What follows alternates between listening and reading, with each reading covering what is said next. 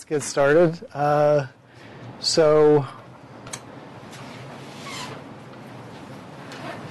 We're in the midst of looking at social science research on media effects, and as we said, the results are mixed depending on what particular questions are raised by social science. And once you start looking into it, you realize there's a pretty narrow range of things that have been looked at, and they're often motivated by fear or concern for some kinds of assumed media effects. And once people get into studying it, they find out that it's very hard to prove some kind of clear causal relationship between media and some kind of behavior. That's part of it. So remember, as scientists, they typically like to construct what they do in terms of having a theory, from that pulling out a hypothesis, and then conducting, something like an experiment, or administering a questionnaire, so like a kind of a survey type of thing. Or there could be observation in the case of the Bobo doll experiment, which was done way back in the 60s or something. But once you move from there, after that, you consider, have you proved or falsified your hypothesis? And then, you may have to come back and rethink your theory. So that is how it's supposed to work, and this is quote-unquote scientific method, right? Because there are lots of other ways that people look at media texts. Like in my classes at State, I'm not, I did a PhD, so I practiced all of this, but the classes that I teach are more interpretive, critical classes, you're looking at it and talking about, what groups are misrepresented and things like that, versus these people are really looking for psychological and social effects. And I think partly because it was so inconclusive, I was steered more towards, other approaches. So there's a history of this, and we got through, the early attempts at proving strong effects, where you're really looking for a direct causal relationship between watching something or some kind of media influence and then an effect, some behavior that arises, and it was spurred on by fears about political influence and propaganda, and the results were not conclusive by far. Then changing to a different theory, one of limited effects, so no longer looking for a kind of all-powerful media effect that would affect audiences equally and strongly. But rather thinking through, well, there must be something else, so theorizing potentially a two-step flow, which is good results basically in seeing that messages are more persuasive if they run through opinion leaders. As we mentioned, modern-day opinion leaders could be influencers or celebrities that people trust and come to feel some kind of social relationship with, and then they become more influential, and the messages that they deliver are more influential than simply, putting an ad out and expecting to see a direct causal relation. So some benefits out of limited effects. Also, the notion that audiences are not all alike, and that depending on their, belief systems, they may be more or less amenable to persuasion. So, and then they broke it down into exposure, perception, retention. All of these are influenced by the audience's, what they call cognition, what's going on in their heads before they even see the message. So if they're conservatives, they might avoid liberal messaging. If they're liberals, they may not even perceive all of the dog whistles that are embedded into, some piece of conservative media. That's where the term dog whistle comes from, right? The whole idea that you can implant their little Bible quotations that your New York intellectuals will not get it, but people in the heartland will remember the story of whoever. So yeah, So a certain amount of headway was made with limited effects. And remember, in order to conduct those kinds of experiments, they literally used, thousands of people participating, troops mostly, and so they were obliged to do it. Much harder to do that kind of thing without a captive, survey sample, because you got to pay people. So some of this research happens in universities, like when you get those 250 kids in a lecture room or something for your intro class. Often professors will use that as a kind of captive survey audience as well. I hate to say it sounds coercive, but that's another place where a lot of this kind of research happens, because you get enough people. Then delving into more subtle effects. So the moderate effects, and we talked about Bandura's experiment with, remember the little kids punching out the Bobo dolls? This was in the 1960s. And so making some headway with the idea that, humans model other human behavior. And the media, is influential in that way, in that it suggests, behaviors to us. And little kids quite casually will reproduce what they see on a television screen. We talked also about, a number of things in terms of like propaganda and how, we were talking about collaborating with the military, leads to, better imagery. And I was just thinking about that after the class. There's an amazing podcast that's being released right now called Running from Cops. I'll just write it up here. If you are interested in this kind of thing, I'm trying to figure out how I can work it into my new media literacy class or something. But so it's basically, it's a very good podcast production crew. I think they did a podcast called Murder Town or Murderville or something, which I listened to a bunch of. This one's about the influence of the show Cops, which has been on for 30 years and has, changed the way people view policing. And it's a real, I was about to say S show or something, but we know what goes on Cops. There's like lots of low-level busts and stuff, but I mean, they have just some amazing excerpts from the show. They interview people who were on the show, who were coerced into signing releases and stuff. But one thing that's really very interesting is they talk to the producers, about and the executives. It started at Fox, and they saying, well, do you realize that there's a very high percentage of people of color who are the perps, and in fact it doesn't track with what the actual statistics are, and so on and so forth. And the producers try to push back, and one weapon that the podcast producers have is they and their team sat through every episode of 30 seasons of Cops and actually did the content analysis, like who's busted, what is their ethnicity, what is their gender, what is their age, all this kind of stuff, in what kinds of contexts, what kinds of crimes are they busted for. And very interesting, because at that point, you've got the producers saying, no, we don't discriminate. And they can say, well, actually, we looked at every damned episode, and the rate of people of color being busted is twice as high. The rate of drug busts, prostitution, and like kind of disturbing the peace type of minor misdemeanors, way, way higher than, So, and they could only do this. They could only do this having done a very careful content analysis. So, I mean, it's pretty amazing that a podcast would go to those lengths. So, I highly recommend it. Running from Cops, it's called. It's only 6 episodes, and it's being released. You can find it on, Stitcher or all those podcast places. Apple. Is it like an hour long each one? Each one's about a half hour, I'd say. Oh, yeah. Short. Yeah, it is. Yeah, and it goes. I mean, I find it goes really fast because I'm like. Oh yeah, definitely. I'm such a sucker for these things.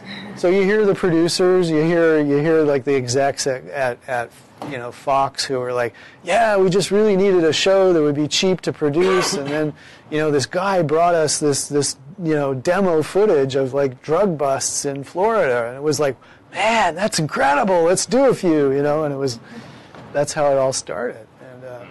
And they even have clips they've found on YouTube of like little kids like playing, saying, "Get down on your knees, put your hands behind your head, I'll hurt you." It's like literally doing the cop stuff. They got little kids singing the theme song of Cops off of, it's really good. It's pretty good. It's got a lot of good stuff in it. Anyway, so I wanted, just sticking. There's a lot, of course, here, but just sticking with this the concept of violence and the media violence research. As I think I mentioned last time, and in our class there is some links to some videos where people are discussing just this type of research that was done, in the hopes of proving a causal relationship between watching media and committing violent acts. And, despite decades of trying to construct research to do that, because we're obviously fearful of mass shootings and things like that, so we do think this is a really important thing to understand. But having done the various methods of research, the results are certainly not as conclusive as you would simply assume they would be. And there's differences of interpretation as well. So as I said last class, as we ended up, what they found is that, kids who are more aggressive, people in general, it's not just done on kids, this research. So more aggressive people tend to watch media with more aggressive events in it. Whether there's a causal relationship or not cannot be proved, And so and it's too difficult to sort out whether it's the person who gets drawn to the media or whether the media, influences the person around this issue of violence. But what I wanted to show you now is a little bit of a documentary that is on Canopy, by the way. So if you're a public library member, you can get access to this, and through City College's Canopy account, I think we could get access to it. So this is a discussion of research that it's called cultivation theory, and this is a researcher. I mean, he's dead now, but he spent his career at Stanford, and so this is a kind of an alternative approach to media violence that doesn't look for a direct effect, and it has been successful. So I'm kind of starting this video where I think it's good, but I didn't have a chance to really run through it and find exactly the spot. So let's say that George Gerbner was a professor at Stanford, and for years he had graduate students doing content analysis of the news. So just like the podcast people looked at 30 seasons of Cops and basically had a series of data points that they wanted to gather on, like who's arrested, what were they doing, what part of the show is it at, what is their ethnicity, age, gender, that type of thing. So you can imagine you could go to this with a list of questions and a bunch of codes. So then you would go through and say, okay, season 15, episode 2. And you would start coding it and saying, this happens, this happens, this happens. So Gerbner pioneered some of this at Stanford with, an endless stream of graduate students who were trapped into doing this type of research, which is incredibly dull, but can make your career. And, looking at the news. So what kind of news, stories are out there? How much of it is about violent crime? Who are the people who commit the violent acts on the news and stuff? So it's even more important in a way than Cops, because this purports to really be the news, which is more real than reality TV. So, Gerbner came away, I hope they explained this well, but he came away with a theory, cultivation theory, which basically is that society may not be more violent, but the effect of seeing so much violence on the media makes people fearful. They think that society is more violent. And so it's more about, impression than it is about kind of factual causal relationships. It's more about like giving people a background sense that things are scary, and this sets up things like, Donald Trump with his Carnage in America speeches, it's like, it's just like, the slums are overwhelmed with violent people, and it's like, what is this, So I think it all plays into that. So hopefully I drop us into a decent part of this. Yeah, right. Mar-a-Lago is surrounded. Okay, let's just see if I got volume up and stuff. That's full up. And that's full up.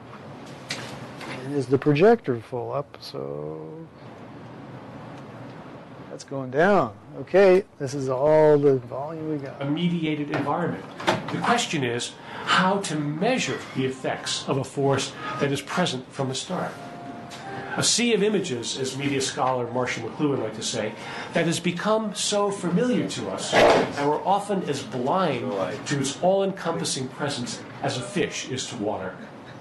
It's like the fish in the water. We don't know who discovered water, but we know it wasn't a fish. A pervasive medium, a pervasive environment is always beyond perception.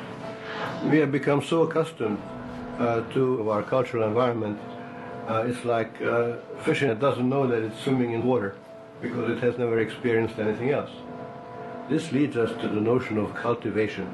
Cultivation is a stable system of messages and images that shape our conception of the world and of ourselves and of life itself and of society and of power.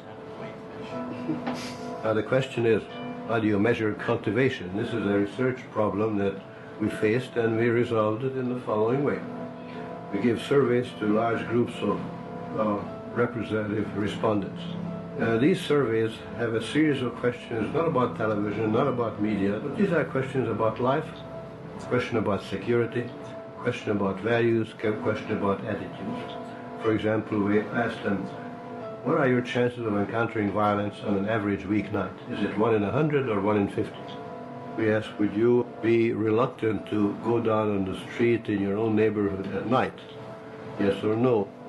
Then we separate the responses into heavy and light viewers. And we find that in almost every instance, the heavy viewers exhibit a greater sense of insecurity.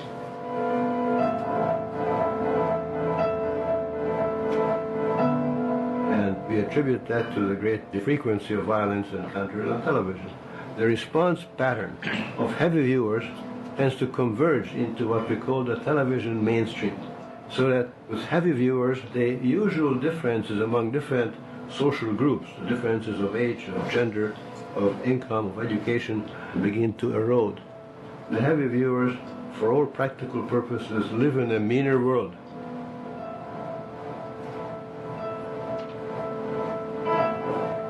They integrate and absorb a sense of danger, of mistrust, of meanness in the world, is what we call the mean world syndrome.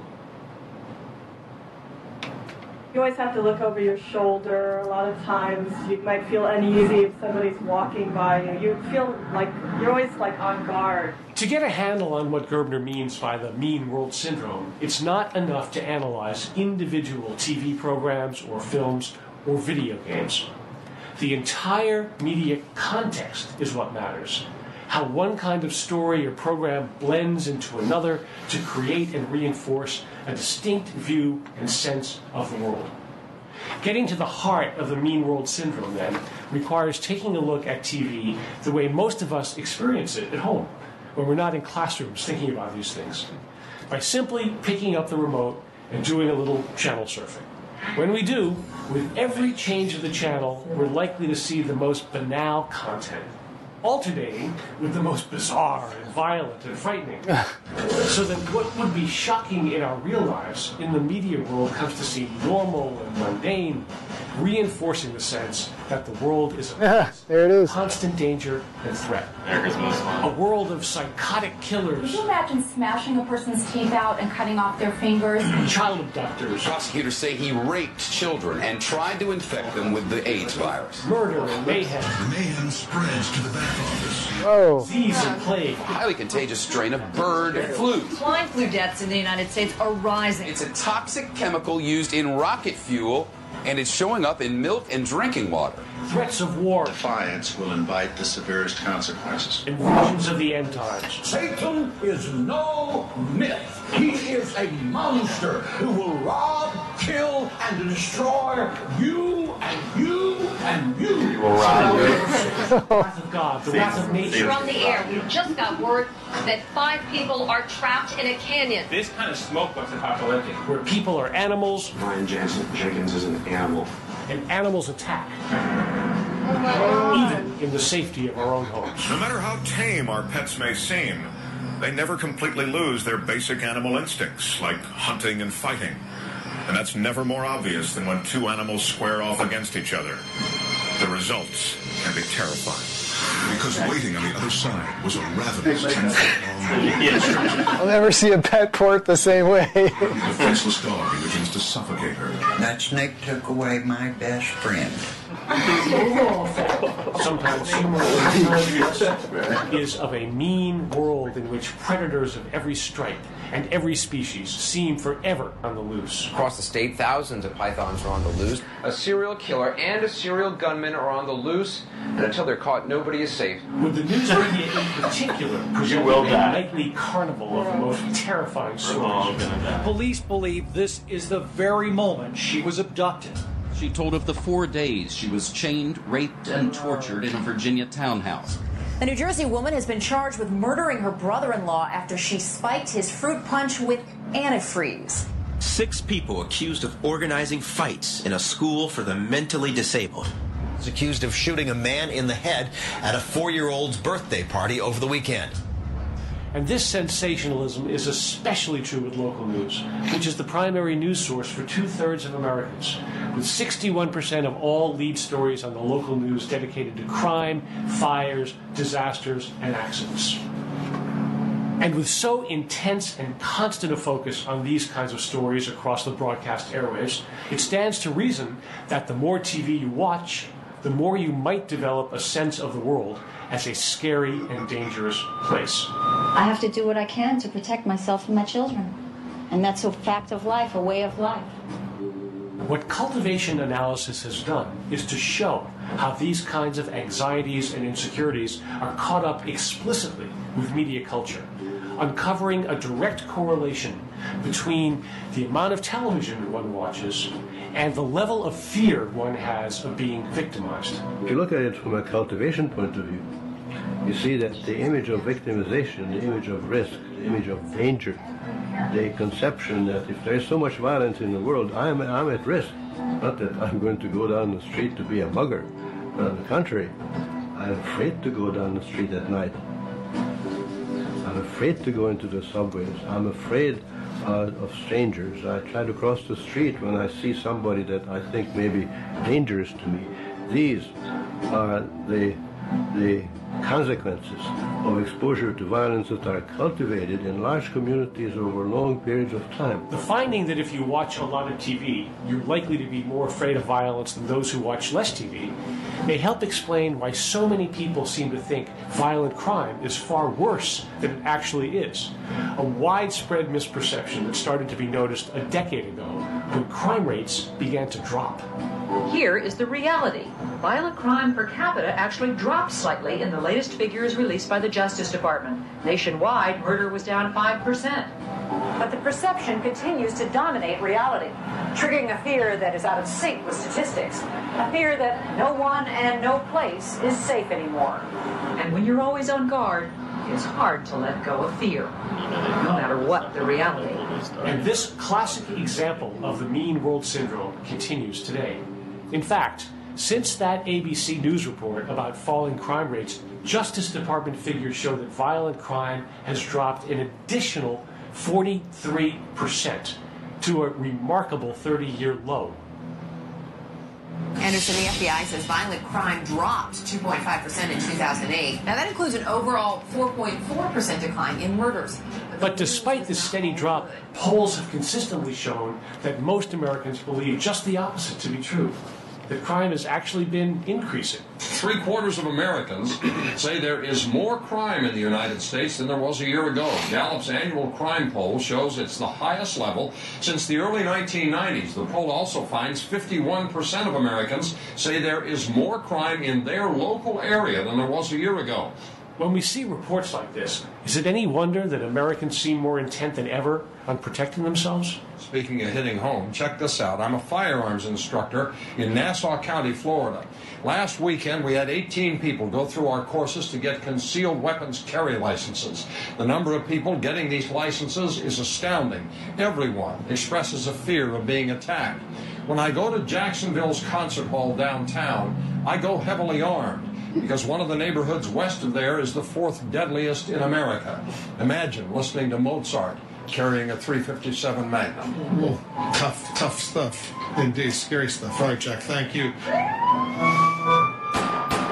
Business is booming at gun shops across the country. One man ran into a Walmart and said, "Sell me all the ammo you have." Pistols, shotguns, even ammunition are flying off the shelves. There may be no better illustration of what Gerbner means by the mean world syndrome than the fact that gun sales have risen sharply during exactly the same period that crime has dropped sharply.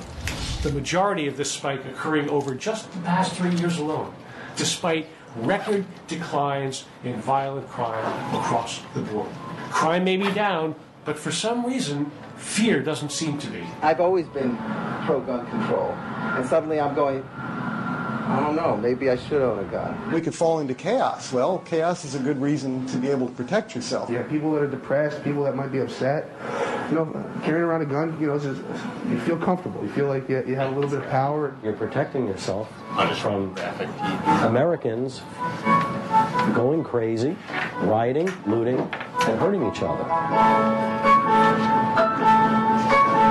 You must feel good about yourself. I've been through Y2K and I've been through 9/11. I have never seen people so afraid. The logical question is why?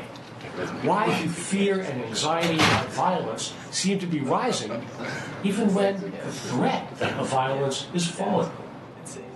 Well, surveys consistently show that upwards of 2/3 of the people who believe crime to be a very serious personal problem say they get most of their news from television. This is the breakthrough of cultivation analysis, a clear correlation between the amount of media we consume and the degree of fear and anxiety we have about the world. A phenomenon that comes into especially clear focus when we look at how we view and treat others, especially those who are different from us.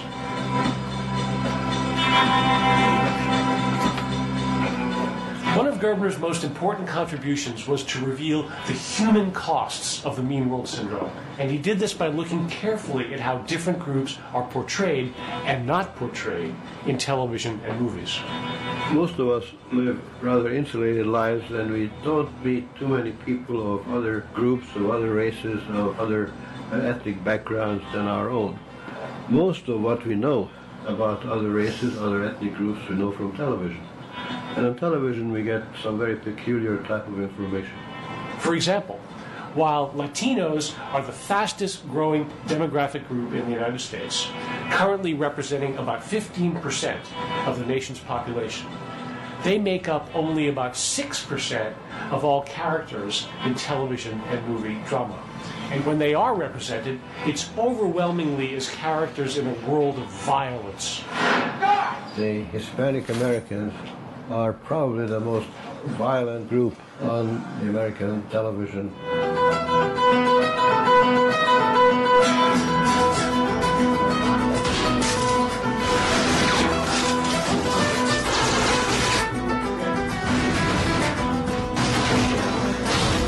Hold still. Latinos are usually portrayed as doing harm to others, or as deserving of white violence and justice. And beyond the world of fiction, in the so-called real world, they don't fare any better. The war on our border with Mexico is very real. This is the kind of violence that Border Patrol agents face every day as they try to protect our country from illegal activity. With little in the world of TV and film drama to balance the image, Latinos are mentioned over and over again in popular news and talk programs, when they're mentioned at all, in the context of a single issue. It's very simple. Illegal immigration, illegal immigration, illegal immigration, illegal immigration, illegal immigration, illegal immigration, illegal immigration. Between 12 and 20 million illegal immigrants in this country. Illegal immigrants, illegal immigrants, illegal immigrants, illegal immigrants, illegal immigrants, illegal immigrants, illegal immigrant, illegal immigrant, illegal immigrants, illegal immigrants, illegal immigrants, illegal immigrant, illegal immigrants, illegal immigrants, illegal immigrant, illegal immigrants, illegal immigrant, all illegal immigrants, millions of illegal immigrants in the country, including many. Okay. Yeah. I think they made the point. Pretty wild, huh?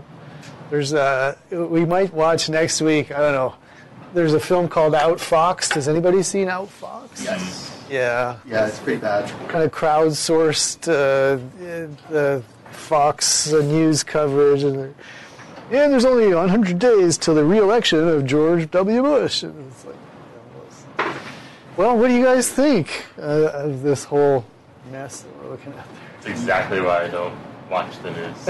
Of any kind, local, cable, anything. I just don't watch. Yeah. Yeah. That's one reaction to it, definitely. Yeah, possibly. Yeah, it's just so biased. Like there's no, no real journalism being done. Understood. Yeah. I mean, it's a lot more. As they said, 60%. If it bleeds, it leads. Right. Right. And that's the most profitable strategy for getting ratings up, is to show people scary stuff so they tune in. Yeah. I was gonna say, do you think it's worth it to take money out of the news, make it be federally funded without tax dollars? Oh wow. So they don't have to rely on commercials and all that stuff. And they'll present us with stuff that we can actually information we can actually use to. Well, coming from Canada, where there is not exclusive, but there's a strong government presence in news because they have the CBC or the BBC. That often becomes like a kind of a an accusation of bias writ large. It's like whenever the BBC says something, they got to say something that counterbalances that, and so it's often becomes a bit of a mess in that way, in that the news is attacked as being government propaganda, or the government is attacked as pushing a bias through the news operation. So there's downsides there too. Can we just get to Julian, because he had his hand up first? I was going to say something about the fact that a lot of news is 24 hours too. It's it's just constantly trying to grab your attention with the most brutal story that they can put out there. Yeah, tickers at the bottom. Yeah, and a lot of the examples, the worst example, like Lou Dobbs and stuff. There's on regular network TV, there's not enough time to dedicate to that kind of constant rant and drumbeat. But we know that they have huge audiences. What's the discussion? We're talking just about what we saw and the consequences of basically media creating such a fearful climate. Yeah, no, it was interesting to watch that because I feel because the more people watch TV, the more they had fear and paranoia. Yeah. So it makes me think, why do we even consume the news? Chris was just saying that. Yeah, I don't even watch news at all. Yeah, no, because it's just mad scary. There's never something nice, unless it depends on where you live for something nice. Because in the nicer cities of California, I noticed on the news, it's just this amazing thing happened today, Okay. Because of more positive news. Yeah, in certain local places, I feel there's a higher chance for positive news depending on what area you're in. Yeah. That's interesting. In suburbs, I noticed the news is much more light. It's nothing too. It's an interesting idea. But in LA, it's just murder. Yeah, any kind of urban context, there's plenty of opportunity, and some of it has to do simply with they call it the news philosophy of the station. Some of them have slightly different approaches to how they fearmonger, or as you say, they could lead with more positive stories, and if they find that their ratings are better based on that, I think Kidway, we don't often hear from you. Anything to say on this one? Or? I thought it was basically what everybody piggybacking on. Okay. I was watching this, not Even CNN is like mostly about Democrats, and Fox is like Republicans. I was kind of surprised to see almost, like there was a balance in there. There was plenty of CNN fearful talk as well as Fox. Yeah. And that was... So it's like they're always trying to feed on this type of bias, a type of view for different Americans. Yeah, unfortunately, that's what gets ratings. Yeah. Isn't Fox like a Republican network as well? Like don't they have like the whole like? It feels like that now. Yeah, I thought it was evangelical network. Like when it comes to politics, I feel like Fox has like a lot of crazy politic opinions on there. Like I don't know if it's just Fox. I think CNN does it too. The whole the politics thing. And MSNBC. Yeah. But I feel like on Fox especially, it's just like more controversial. Yeah. They're the worst. Yeah. Yeah, and it's so there's Fox, the television network, which is less like that, and then there's the Fox 24-hour news channel, which is totally like that, right? Which used to be, the boss was Roger Ailes, who was like a Nixon campaign manager, communications specialist. So, he learned at the Republican, in the Republican world. And totally, just whatever bias is going to work to get us elected. Yeah. Hired by Rupert Murdoch, who global media tycoon in every country that he's involved in. He promotes conservative politics in England, Australia, United States, everywhere, right? So that guy, as the owner of Fox News, has a political bias as well. And then on top of that, it's been for years the #1 rated, 24-hour news channel. Yeah. So it makes great business sense to be so biased as well. So there's so many reasons that Fox is what it is. Yeah. They say there's a research out that says people that watch Fox News are less informed than people who don't watch TV at all. Yeah, that's what because they're feeding them misinformation. Oh wow. They're actually less informed than people. I'd like to, if you ever see a link to that or something, send it. Yeah, I've seen the same report. Yeah. I feel like lately, like a lot of news channels, I think it's like a lot of like political fear mongering in a way, because like it's less about like, oh, this one serial killer. It's not like that. It's more like just like politician stuff. I feel like lately, like everything is a lot more political. I don't know if it's always been like this. But, like, I feel like as of late, things have been a lot more political, especially with, like, Trump and, like, his whole crew being, like investigated by the FBI. Like, now even more so, everyone's talking about, like, impeaching people and, like, sending, like, these government officials to jail. Right, I feel like now more than ever. And Trump, recently hired as communications director for the White House a guy who had to leave Fox because of sexual harassment allegations. So, again, like a super how could I put it? A super ideological and connected media guy comes over to the White House, and and Sean Hannity, like sort of #1 conservative talking head, like jumps up on stage with Trump and stuff. So the ties are tighter than ever, And again, it also comes back to kind of an economic reason. There's 24 hours of Fox or CNN or MSNBC to fill, and there's not enough crazy stuff to report on. So instead, you get people like shouting at each other about their political viewpoints, and then that fills up an enormous amount of time, and so that's part of where that has become. I mean, do you think it's fair that Gerbner, this film, this what we saw up here, breaks down in a pretty detailed way, the different kinds of fear that are promoted in the public, but it tends to, be blurry about the media. Like it's just news, and then you'll see Fox News and MSNBC or Fox News and CNN, I definitely noticed there, or local news, or America's Most Wanted, or primetime cop shows and stuff like that. It all kind of gets mixed in this film. Do you think the media is equally culpable, or should we pull that apart a little bit to be more, discerning as to which part of the media actually might create this.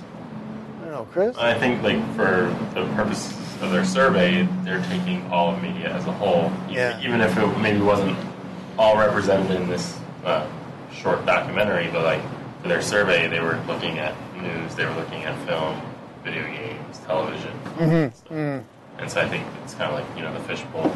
Yeah. Sense. And that's part of what makes this, I think, it's a good point, and it's kind of pushing against where I was thinking.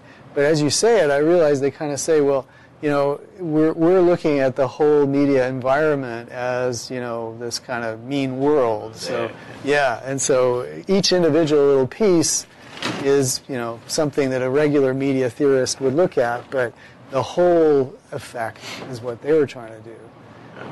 It is interesting. And man, is it ever convincing as you see the red line of crime, falling nationally, and it's like, well, why is everybody so much more scared? And so how do you think it plays, like a Sandy Hook or a big, massacre plays into this? People are now, I guess, afraid of everyone because anyone could be a mass shooter. I feel like now people are, hella paranoid at any festival now. People are mad paranoid. Yeah, and we're gonna argue. Where do they have those? Where at schools? Every school. I thought you meant soon, right now, today. We're gonna have. Oh, we're gonna have one. Wait, what? We had one for faculty anyway. Oh my God! Yeah, I don't agree with not for everybody. Are you capping? Pardon me? Yeah, that's right. That's right. Teacher with a 357. Emergency. Remember they were talking about that though? Put armed guards in every school and or arming the teachers. Yeah. Yes. High school, we had this cop with a big gun in my high school, which is really scary. Really? Yeah. And then that's the guy who's hiding outside when something actually does happen. Oh my gosh. But I guess it does, it becomes, terrorism in general or these violent acts, because they take up so much media time and they get so much exposure, then they have, probably even more effect in the mean world. You know what I mean? Because it's like, You'll hear people talking about fear as a kind of pretty primitive psychological self-preservation thing, right? I mean, we all needed to be able to run away from the big beast chasing us in the forest, right? And then a lot of people will talk about we're basically evolutionarily adapted to that. When you get media which kind of is constantly playing danger at us all the time, it creates a kind of a level of stress and of chaos and fear. And I even hear that discussed lately in terms of politics. That if you keep a part of the population scared, then they're more likely to go towards extreme measures against those caravans coming up invading us. And, a law and order candidate. That's true. Right. Yeah. Kira, do you feel that way too? Yeah. I think it's true. If you keep a good part of America extremely scared, you pretty much have control over them because they're going to listen to anything that can make them less scared. But uninformed. Yeah, right? And making them listen to things to make them less scared it's just a form of control, in my opinion. Because you're scared, I'm going to tell you these things so you could continue listening to me so you can feel better. Right. Because I'm the only person who tells you the truth. Because of right. He was same guy, Trump. I'm the only one that can fix this. Right. He did say throughout the campaign, I'm the only one that can fix this. Right. What? And that was Nixon's approach too. Yeah. The same thing. The whole law and order. Strong. The guy is going to bring safety and your country's hell, and I'm the only one who can fix it. Everything's going down the drain. So I'm going to bomb other people. Yeah, it is, for all that we try to encourage, watch the news, be informed, be a good citizen. And then, on this side, you look at it, it's like, the news is just setting out to scare the shit out of you, so don't watch it. We were saying, Just read a book. Just read a book. there's something also called agenda setting, like to talk to what Rick has been talking about, which again I would love to see the actual reporting on the research. But I sent it to you. Oh, thank you. Oh, thanks. Fantastic. I'm going to take a look at it. So there's this thing called agenda setting, which is well-established, media research as well. The ability of the news to kind of direct the national discussion as to what is important, power to influence the importance of events. So they called it gatekeeping back in the day when there were only a few networks. And so if your issue could get onto the national nightly news and people would talk about it, it would gather attention, and you would get sometimes people would say, well, why are we talking about this and not some other problem, right? And so there's been a lot of research as to what issues actually do get discussed, and as Rick was talking about, the television viewer as being less informed than the average person, and you see on the clip that we just watched the endless immigration. That is kind of a function of agenda setting, where they're going to make one or two issues the very most important stuff, and you won't hear about anything else. You'll hear, recycling of conspiracy theories, or, the latest kind of tiny little thing about Hillary Clinton's email or something, and you'll miss everything else going on in the world, because those are the ones that have, been set on the agenda of the 24-hour news channels. So, I mean, this research has been done not just to Fox, in fact, probably not to Fox, but mostly to the news for sure, but the network news, which would have maybe time for 8 to 10 stories in a night. And, again, things would break through, like, caravans, people trying to enter the United States, and those would be, like, just constantly leaned on. So, if anything, it seems like that's getting even stronger. More and more time media spent, more and more people, sometimes they say people spend up to 11 hours a day watching media. But, if the agenda is so narrow, you don't learn that much. I know my mom is, addicted to MSNBC. She must be a very frustrated person right now. Yeah, totally. But it's she can't go long without having it on. Oh, yeah. Just that's where she just loves watching that, and it's the same thing. It's even though it's liberal, but it's still very biased, and it's just people arguing politics all day long, and then the tickers at the bottom telling you what to be afraid of or what's happening in the news. It's just it's not good. And it seems to happen to older people. I mean, I feel it happening to myself. Less agile mentally, more just looking for confirmation about my biases. Right. It's scary. Don't get old, guys. Fenris? Well, since I've come late, I think I should at least say something about this. Go ahead. You're as informed as the average Fox viewer. Past, you forget Hitler used the power of mass media over radio and still image ads to broadcast his message and control the masses. That was so the model propagandist. Can I show one of my favorite clips? Sure, feel free. Oh yeah, yes. Oh yeah, that guy. Forgot about that guy. Let's just see. You're funny, hilarious. No, it's funny. Where's some good... See the guy with the... There's a clip here which is kind of stunning as to how overt it is. Where is it? Wow, it's hard to find. All of a sudden there's tons of this stuff. I take it back, what I said earlier about the government using our tax money to pay for news. Because we have that pesky thing called the Constitution where the government can't actually meddle in it. But I was thinking about when you said that, we do have NPR and PBS, which is partially government funded and partially private, which I think is a good. News Hour. I watch the News Hour. They're pretty balanced. PBS News Hour. Wow, sorry, it's real tough to find. They would always show up as first, kind of like the first hit. And I'll just see if I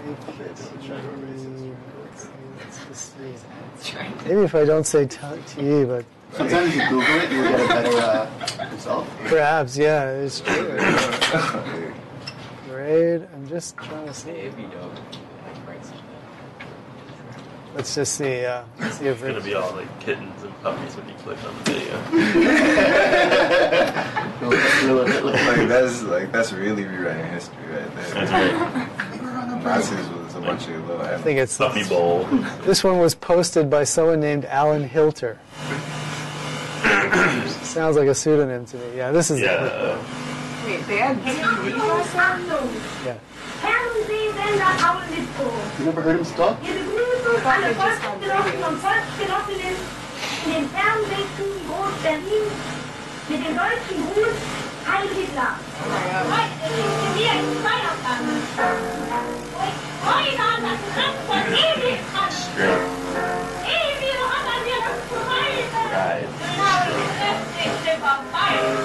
Sorry about the sound.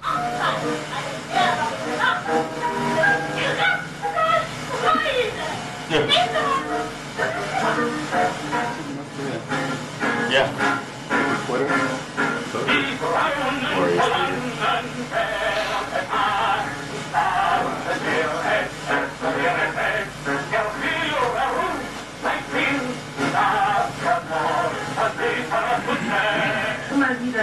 Okay, read the subtitles. Wollte eigentlich, dass bald alles so wunderbar intakt geht, nicht wahr? Wenn es auch hier und da immer noch so etliche Schwerpfeifer bei uns gibt. Und vielleicht auch mal Leute, die gerne mal wieder die Endrummel rühren möchten. Sogenannte Elitenmusikanten, nicht wahr? Da machen wir wenig später leben. Die kommen zu ihrer weiteren Ausbildung in ein Konzert, wo man dann so lange die Flötentöne beibringt, bis sich an eine taktvolle Mitarbeit That's crazy. That reminds me of the North Korean. You know the North Korean. Every time they like the lady, she's such fervor. Like I don't know, you probably YouTube it. Like the what? North Korean. Oh, is it? And she celebrates the latest missile launch or something. The way they talk is how she does the fervor. Yeah, she's really okay. strange. Yeah, well, it's that last clip which really freaks me out. Like when they talk about those concert camps, right? Those foreign exchange musicians. Beat around the bush with that. Right. It's like, wow. Yeah. So when they mention TV parlors, it's because it's early days of television, right? Like you guys remember, it was in 1939 at the World's Fair here in New York where we rolled out TV in the USA. So, we're looking at early days of TV in Germany, and so they would put the TVs in bars and in post offices and force people to go and watch them. So, you had to show up and watch the television, and then, there was like an hour of propaganda a night or something like that, which was like entertainment mixed in with this constant. Brainwashing. Yeah, it's like, again, that's why the strong effects tradition was so concerned, right? They were if literally there was brainwashing that was possible, then this is the kind of thing that would motivate them to find out about it. It'd be interesting to see how their tactics are different or similar to North Korea's today. Like with the new technology North Korea has, like how do they differ from that propaganda? Yeah. There are people who look into like the aesthetics of propaganda. I mean, if you guys have seen Triumph of the Will, has anyone seen that movie? The whole thing's on YouTube. It's Hitler's documentarist. She did a film on the Olympics, and she also did this Triumph of the Will, which was about the Nuremberg rallies. And it's like, whoa! It's like textbook how to film huge groups of people. It's like a choreography of power. And like this one little raisin is Hitler, and then there's just like this sea of people who are like doing their thing. Nothing could say more about the power of a single individual. So. Yeah. It's gross. And of course, now you got our president who wants to have military parades, right? Yeah. It's like, Jesus. Like what else is that for except for that? I mean, really? Yeah. I don't know. Sorry. Maybe if anyone's a Republican right now, they probably feel like they can't speak up, and I apologize for that. But really, I'm perfectly open to the idea there's liberal propaganda as well. Oh, absolutely. Yeah. Well, Rick, as you were saying, we're experts at it in some other context. Yeah. So thank you for giving some balance. That's why we live in a country which has freedom of speech. We're allowed to have and say what we want to. True. But there's also responsibility. And what gets amplified, though, is only a tiny subset, which we can all talk, but will it be like constantly repeated to millions and millions of people? That's part of an issue. Well, as I turn to my slides or something, I mean, we have a choice of either talking more or doing a Kahoot. What can we do? We can just talk. We can talk more? But then, if we talk more, then we have to look at the dreaded slides. Oh, my God. Let me just see what else. Watch more propaganda. Okay, yeah. It took a long time to find such a horrible clip, too. Yeah, give it critique. Ooh, we could pull up like some North Korean propaganda because they get like special effects in there with like explosions and stuff. Yeah. Oh my God! The rockets heading to California. How about this? How about this bad language in broadcasting? All right, which also falls under this chapter because we do, as Fenris was saying, we have a tradition of First Amendment guarantee of freedom of speech, which everyone fails to recognize that only applies to the government smothering individual speech. Facebook can do it all they want, but the government can't do it. And so generally, whenever the FCC tries to punish some broadcaster for something they put on the air, they push back, and it has gone to the Supreme Court a couple of times as to, even the right of the FCC to police content. So some exceptions have been carved out for free speech. For instance, there's limitations on what you can say to kids, like basically advertising over the air, on the logic that kids are not as competent as adults to, fend, in the information, free speech model. It's like, well, kids, you can't advertise to them in ways that are deceptive and stuff. In fact, there are rules about advertising in general. So those are limitations on free speech. And also obscenity or offensive language, which is treated slightly differently. There's also exceptions there. You can't just, say anything you like on broadcast TV. So this comes out of Miller versus California, which was determinant of the rules about obscenity are created on a state level. So state by state, they have different rules about obscenity. Like what can be taken as obscenity and also what the punishment is determined on a statewide basis. So the FCC, which is the Federal Communications Commission, does not get involved in that. They deal with offensive speech. So we can tell you about that in a second. So what is their definition of obscenity?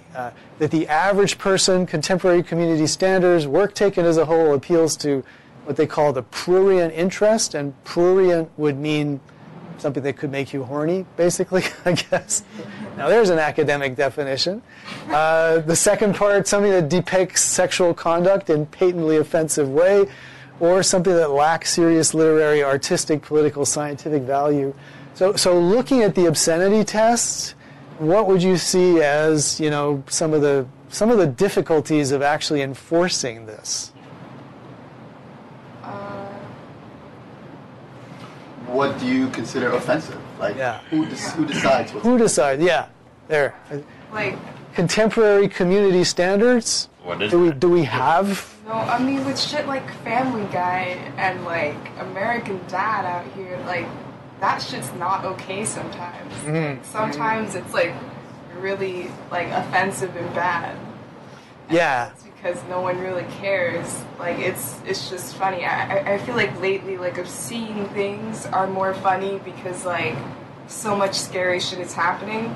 So like now funny things are like actually about like scary things, but they're just making it into jokes. Yes. So, well, I mean, the definition of obscenity is more narrow, and I don't think Family Guy or American Dad would ever get there because, A, they're animated, B, they're careful enough to not cross the line. Definitely offensive, yes, offensive to particular communities, right? So the offensive test is different, and that is actually decided on by the FCC. So that is a whole federal thing in terms of, but obscenity is, again, on a state-by-state basis, and part of the difficulty of actually enforcing it is, it comes down to a judge's opinion as to what are the contemporary community standards.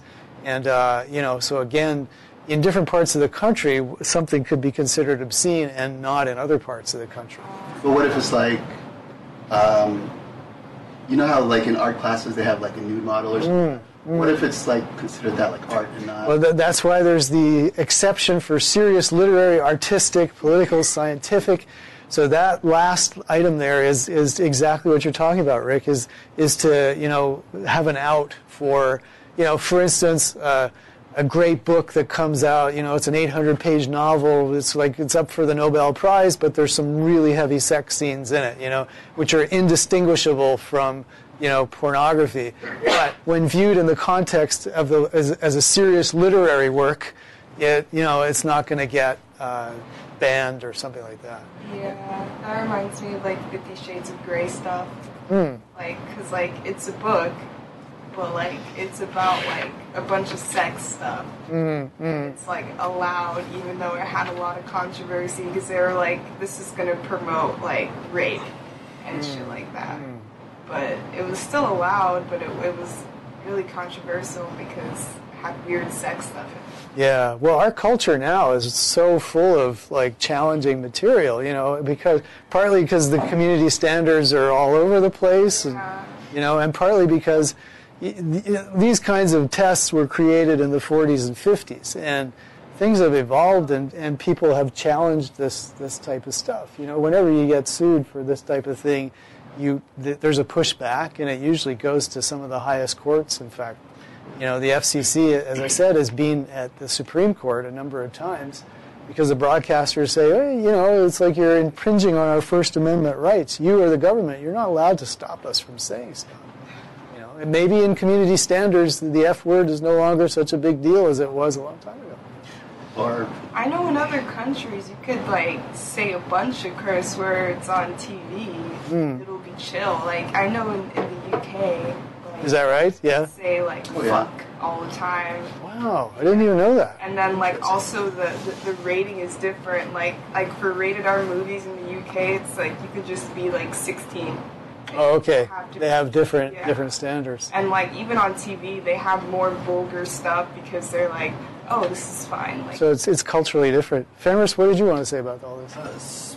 Speaking of other countries and using foul language in their propaganda films, Stalin, Russia. Well, that's combining two different things, but I can go in there. Sure, that's great because Stalin. Did he swear a lot? Or? Oh yeah, he swore and used to make propaganda films. Russians are weird. Huh. Interesting. I don't know.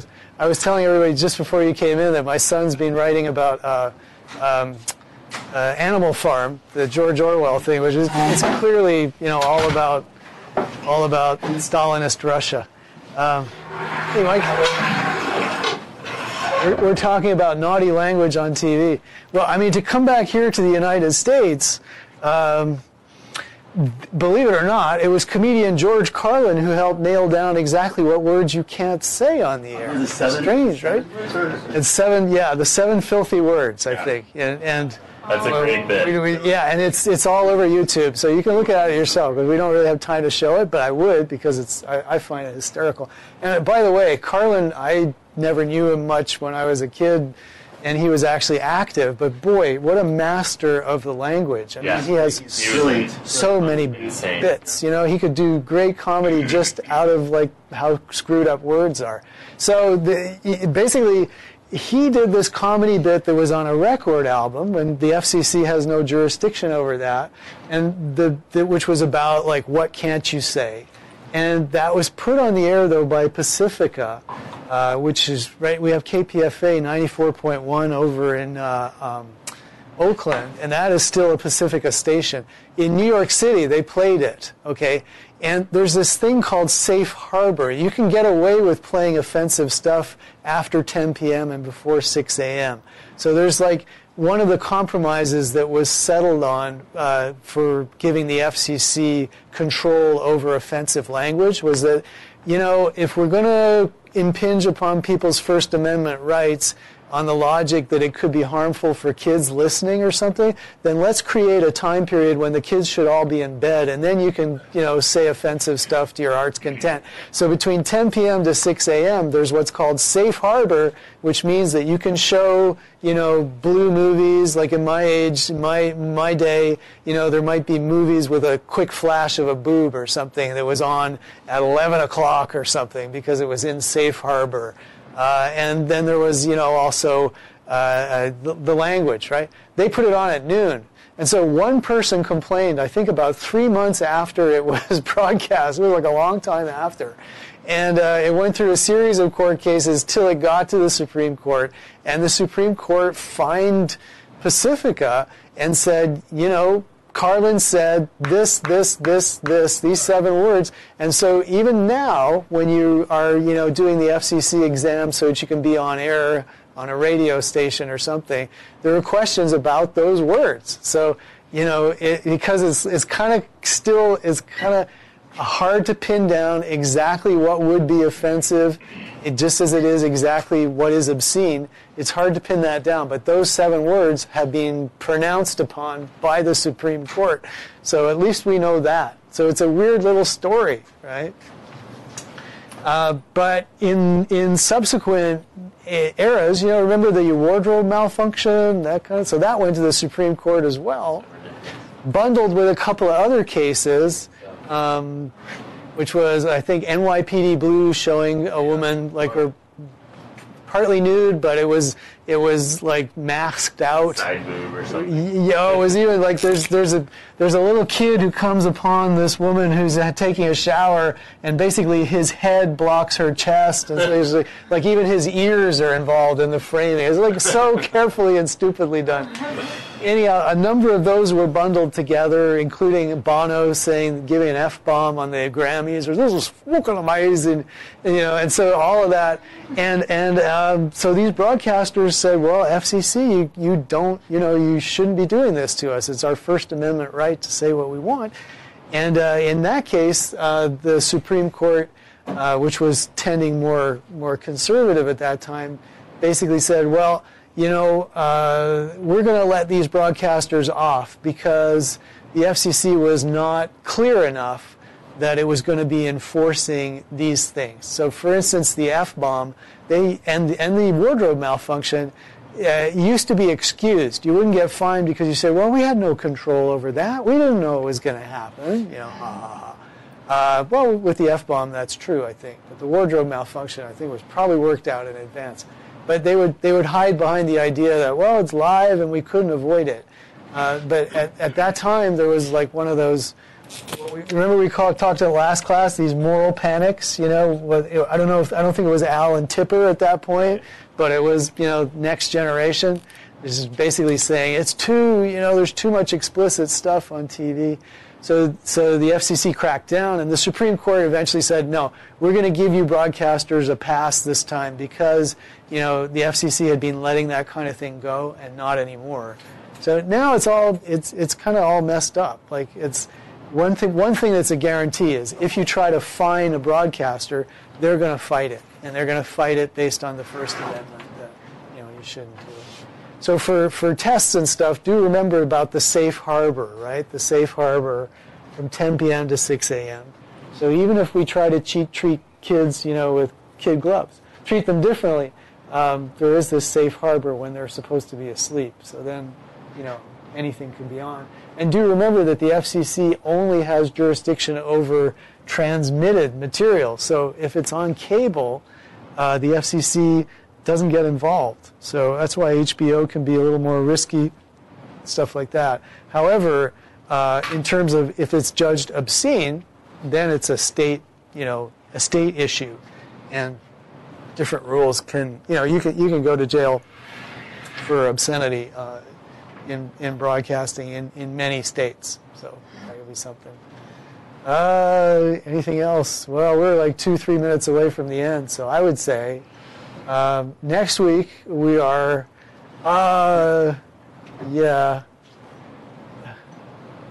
okay.